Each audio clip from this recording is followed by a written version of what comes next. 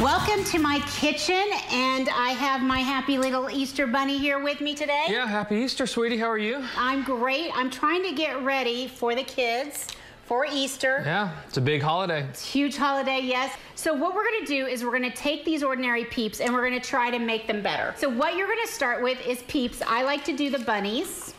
So here's a bunny. Yeah, these are marshmallow. They're just marshmallow, that's all they are. So what I'm gonna do is I'm gonna take like a stick from making caramel apples. I dip it in some melted candy melts, white.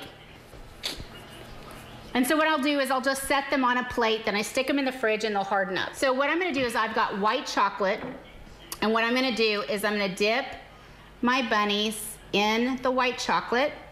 I've melted it. And what I do is I let all the extra kind of come off, and then I slide the bunny bottom on the side of the pan, and then I'm gonna set it on a raised rack so any extra chocolate will fall below. So, and you want them to kind of keep the character of their ears, the integrity of the bunny look. What are you doing to your bunny? Standing her up so you can see what we're doing. Oh, so he's observing? Yep. So there we go. There goes, our bunnies are in.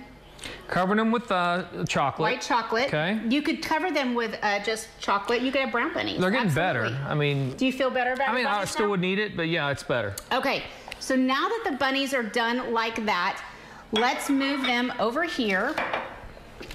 Let's just move it all over here. So can you hand me your bunnies, the rack, and just set it there. Do we have a shortness of marshmallow bunnies this year, or there are plenty of them? I think we're gonna have enough supply for everybody. chains. Sis, not a supply chain issue with the bunnies. So I've now got some black colored candy melts. All right. And I'm gonna cut the tip off of my little decorating bag. You can use a Ziploc if you need to. And now what I'm gonna do is I'm gonna add their eyes back. One eye, two eyes. I'm gonna give them whiskers.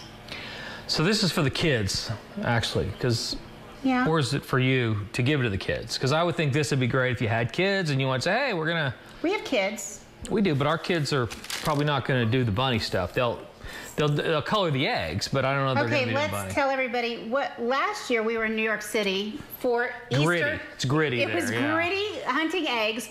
I made them wear fuzzy Easter bunny ears. In the park, yeah. In the park, and run around the park to get their eggs. Collecting I even eggs, gave the firemen across the street eggs. They said, you're not from Oklahoma, or you're not from New York, are you? And I said, no, I'm from Oklahoma. No. Yeah. Because I feel like everybody needs to have Easter. So we're just gonna decorate our bunnies, put on little pink candy noses, and there you go. So it's arts and crafts. It's arts and crafts with our Easter candy. It doesn't have to always just be marshmallow Peeps. So I hope you enjoy this. Have a merry and happy Easter with your family. Yeah, it's gonna be great. And let's go hunt some eggs.